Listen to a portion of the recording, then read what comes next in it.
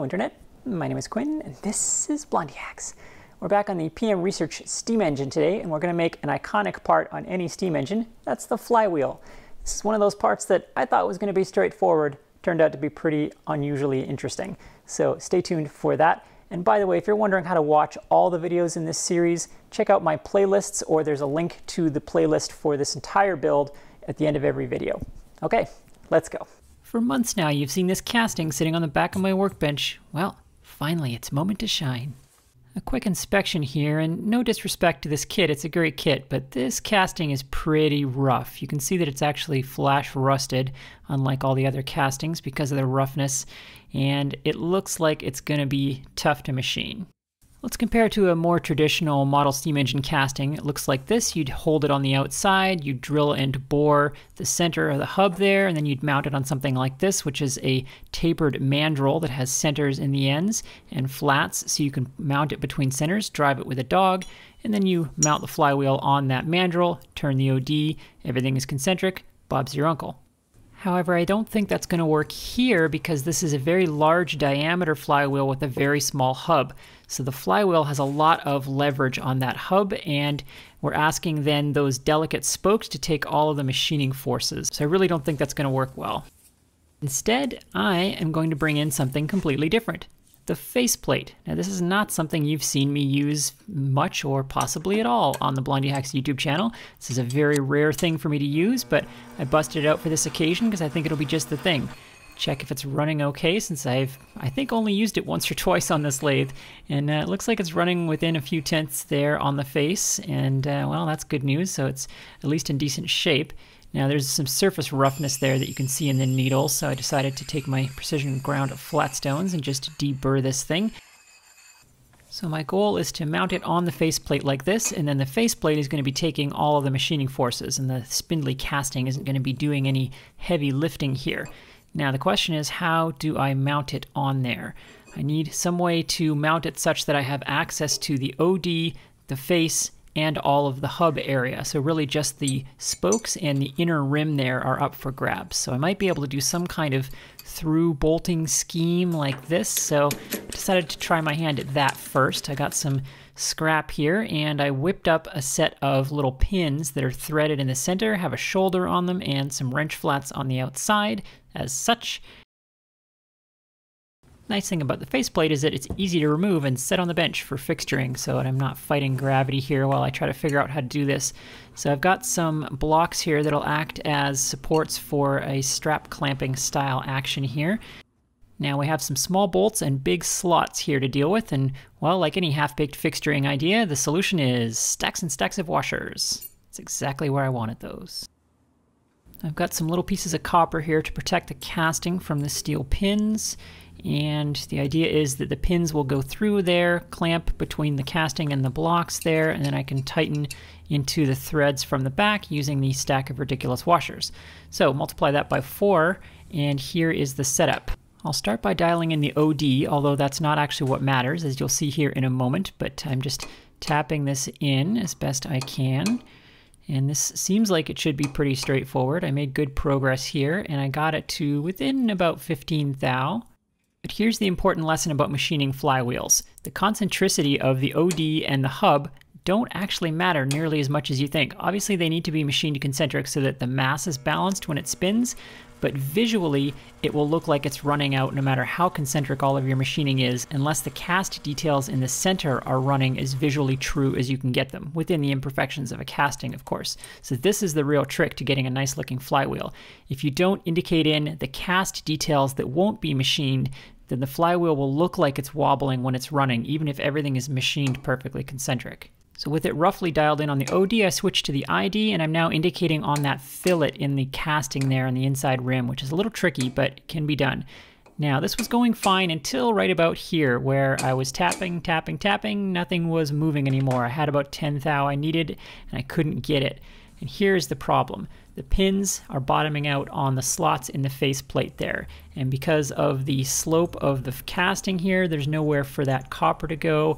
So I've run out of room to move the casting and it's not yet concentric. Now, I tried 20 different arrangements of the pins and different positions on the spokes and loosening and tightening things, and there was just no position that I could find where I could tap it in concentric. So that's usually a sign that something's wrong with your fixture. If you're fighting it that much and you can't get it to work, it's probably the wrong fixture. So I switched to this approach instead. 2 brass bars clamped on the spokes.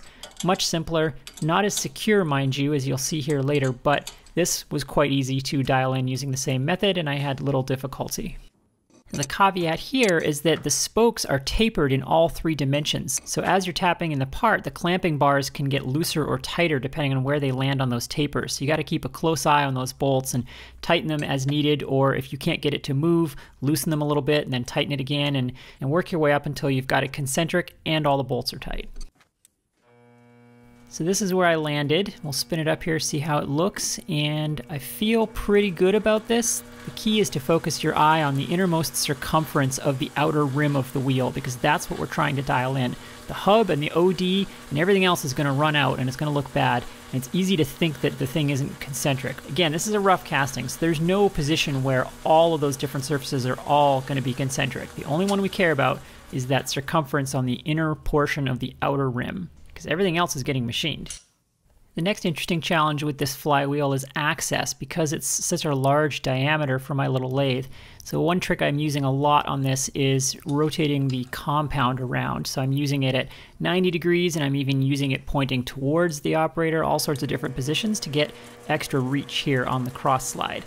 So now I can come in and start machining the scale. Now you can see as soon as I start doing this, the wheel has shifted to where it's running out again. And this is because that hard scale is banging into the tool and it's causing the wheel to shift. And that's okay, we just need to get through this scale and then we can dial it in again. So as I go, I'm kind of checking here. And if it's moved too terribly off, then I tap it in again. But again, before the finishing pass, I'll make sure that it's very dialed in. Taking light cuts on this scale is very hard on the tool and it's slow going, but there really isn't a lot of option. You know, the conventional wisdom on machining castings is your first cut should be deep enough to go under the scale. But there isn't enough rigidity in the setup or the part to do that, nor do I have enough material to remove to where I have that luxury. You know, we're trying to basically just remove the scale, not really go any deeper than that. So we don't have a lot of choice except to chisel our way through it the hard way. I'm using high-speed steel here because a carbide tool is just going to immediately chip, and that's just setting $5 bills on fire. So I've resigned myself to resharpening the tool as we go here, and I did resharpen all these tools about twice during this machining. Quick sidebar on steam engine flywheel geometry. Now traditionally the flywheel is also the drive pulley for whatever work you want the steam engine to do, and so you would want to machine a 2 or 3 degree crown on this surface so that a flat belt can run on it and it will track in the center of the pulley without sliding off. Now this flywheel, however, is very narrow and very, very large diameter for this engine. Much too large to actually do any useful work for the horsepower of this engine. So if I want to drive something, and I will be driving things with this engine, just you wait, it will need a separate power takeoff pulley elsewhere on the crankshaft that's smaller diameter, and that will have a crown machined on it for a flat belt. If I were to do this again, I might just take a Dremel and sand most of the scale off the OD before machining this thing. Live and learn. But a little perseverance and we do get through it, and now I can machine the front face here. The front face is not quite as bad scale-wise as the OD. The OD was really bad. It was like this casting was just wrapped in glass. It was so hard. I don't know if it was chilled or what, but the OD on this thing was really tough. I was mighty glad for power crossfeed on this step though, because the RPM is fairly low because of the large diameter, and so you want to be feeding very, very slowly, and so the power crossfeed takes a lot of the tedium out of this. In addition to all the scale, the OD on this thing had a lot of inclusions and other roughness, so I kind of had to decide how deep do I want to go, which inclusions am I just going to have to leave there, which ones am I going to try to machine out. A lot of judgment calls here, but I got to where the surface looked pretty good, and now I squared up my tool post and come in with the chamfering tool and put a delicate chamfer on that edge there. Just kind of clean it up and make it feel nice to the touch. With that chamfer on there, it's really starting to look like a flywheel now. It's looking pretty good. Now, the next little secret here is I'm going to chamfer the inside edge here where the fillet of the casting meets the machined face. By cleaning up the roughness here and getting it as concentric as we can without cutting too deep, it really again helps the flywheel look like it isn't wobbling when it runs. What I like about this setup is that I can machine almost every surface on this flywheel in one setup. So onto the hub now. I don't know who CB is, but apologies, I'm about to machine off your maker's mark. Now, I talked about how rough and hard the casting was on the outside of this thing. The inside, the hub, is a completely different story. In here, it was beautiful. Very little scale, very easy to machine, just cut like butter. So clearly the outside of this casting had some difficulty, like it was chilled or it didn't fill very well, something like that. With the hub faced, I'm going to machine the side of the hub, which is not strictly called for in the drawing, but I think it's going to look a lot better, so I'm going to give it a shot here. So I'm going to bring my boring bar in here. I'm going to make sure that it clears my fixture here. It's pretty tight in there, and I'm going to figure out how deep to go, just sort of to where I'm just touching all the spokes. And then the key here is I got to run the lathe backwards, unless you have a left-handed boring bar, or you'd have to grind a special tool to do this operation on the other side of the hub here. And just like the face, the sides of the hub machined beautifully. No trouble here at all, even with the skinny boring bar sticking way out to clear my daredevil fixturing there. You can see here how the more surfaces get machined, the less wobbling there appears to be in the flywheel. So it'll just get better as we go here. More compound shenanigans now to get the reach in there to get to the side of the hub with my chamfer tool. And one of the reasons I'm using the compound so much is that the carriage is going to hit the faceplate if I don't. There's not a lot of clearance under there, and that's something you really got to watch, because if you're used to using a chuck, the carriage can't hit that, at least not on this lathe, so you might not be in the mindset of thinking about where the front of your carriage is. It's very easy to hit the faceplate and not think about it. Onto the bore now. This is as close to the spindle as my tailstock has ever been. I'll start by center drilling this, and again, we don't have to worry about concentricity with the outer rim because nothing's moved since the OD was turned, so everything's going to be concentric, all one setup. That's the secret here. So I'm drilling this up in a couple of stages, and then I'm going to come in with a reamer. You could also bore this if you wanted it to be super, super concentric, but this is going to be just fine, I think. And then a little chamfer deburring action there. Some inclusions there in the hub, as you can see. This casting is definitely one of the more challenging ones. Do a little test fit here with the crankshaft, which is where this is ultimately going to live, and that's a good fit there. I'm happy with that. Before I take this down, I'm going to measure the hub diameter so I can match it on the other side. The actual dimension doesn't matter, I just want it to be symmetrical, and I measure the depth as well.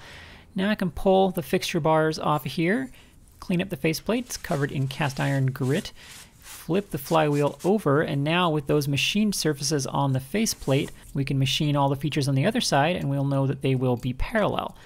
Now I'm going to dial in the OD, which is quite easy now that it's machined. I've got it within a few tenths there, and I want to check the hub as well. I don't have a gauge pin this size, but I do have an end mill that's the right size for that, so I'll indicate on that. And actually the hub is even better than the OD, so that's down to surface finish, I imagine. The hub there is pretty much dead nuts, hard to complain about that. Okay, so now I have to machine the outer edge here a little bit again, because obviously I didn't machine the OD all the way into the faceplate before because I would have hit the faceplate. So I was stopping 10 thou short, and then I just had to clean up that edge. And of course, as soon as I hit that crust, it shifted again, and I had to dial it back in again. And once the crust was gone, I could do one very light cut all the way across. And because the backside is chamfered, as long as the chamfer is bigger than the nose radius on this tool, I can go all the way across without touching the faceplate. And then more compound shenanigans to get the chamfer tool in there, chamfer this edge, same as the other side. And I also chamfered the inside cast rim there as well, just like before. So that's starting to look like a flywheel now. Looking good. I wasn't super crazy about the finish on the OD, so I got some emery paper taped to a block of wood, and I just polished up the OD a little bit, and the block of wood just helps keep the hot dogs out of the blender. And then as before, the hub on this side just needs facing, and then a little bit of chamfer, and then I did the OD with the boring bar, and I matched the OD of the hub with the other side with that measurement that I took, and again I set the depth of this to where we're just touching the cast spokes there. That should be it for this setup, so I can take it down, bring it back over to the bench, and I know some of you were worried about whether or not there were ridiculous piles of washers involved in this second setup, and rest assured there were. Next up, we need a set screw at a 15-degree angle in the hub. Something like an angle adjustable fixture plate would be perfect for this. Guess what I don't own? Instead, I'm resting my 90-degree plate on a 123 block, setting it at 15 degrees, clamping it in at a ridiculous angle with a bunch of washers, as is tradition. Presto, 15-degree angle fixture. Now obviously this isn't very precise, but it doesn't need to be. The 15-degree angle is really just there to give you clearance on the quill, which I still don't have. I need a longer drill here, so I'm measuring about how much longer I need this drill to be. You can get very long drills, sometimes called aircraft drills, for this purpose, but I don't have any, so I'm going to do something else. I've got a piece of drill rod here. Oh, nope. Nope. Nope. Nope. There it is. I need to keep the back of this from flopping around. I don't have one of those fancy spindle spiders. What I do have, however, is a shop rag, and guess what?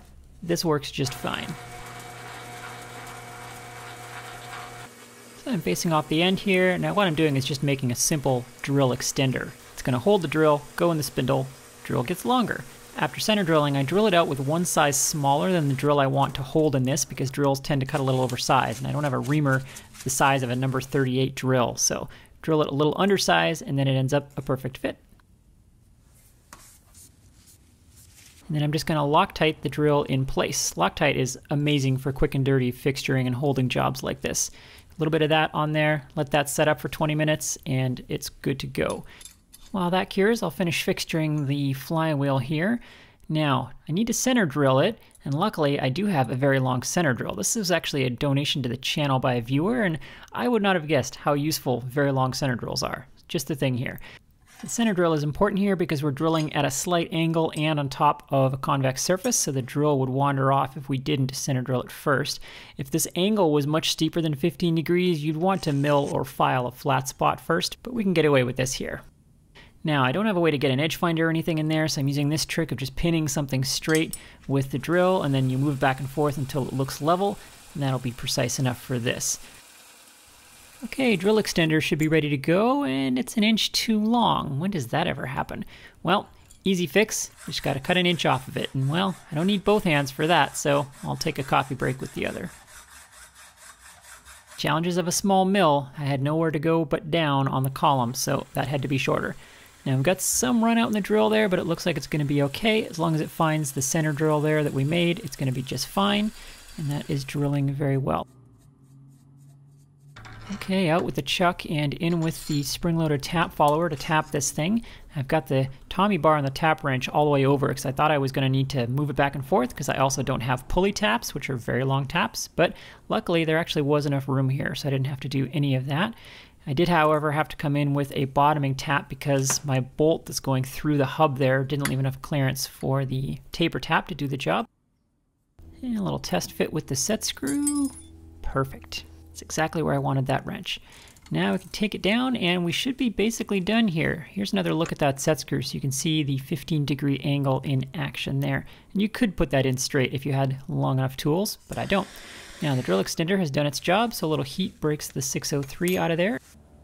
And of course the drilling and tapping left a burr on the inside of the bore there, so I just run the reamer through by hand to clean that up. And now let's do a test fit on the crankshaft. It's very exciting. Really starting to look like an engine now. Slides on there very nice. Tighten up that set screw, and let's take this thing for a spin. Hey, look at that. It's flywheeling. Now, did I achieve the goal of a flywheel that doesn't look like it's wobbling when it runs? Well, I'm not going to sit here and claim there's zero visible run out in that, but I am pretty happy with it considering how challenging this casting was to work with. I think it's going to look really great, especially once it's all painted up. So that's all for this part. Thank you very much for watching. If you like what I'm doing, maybe throw me some love on Patreon, and I will see you next time.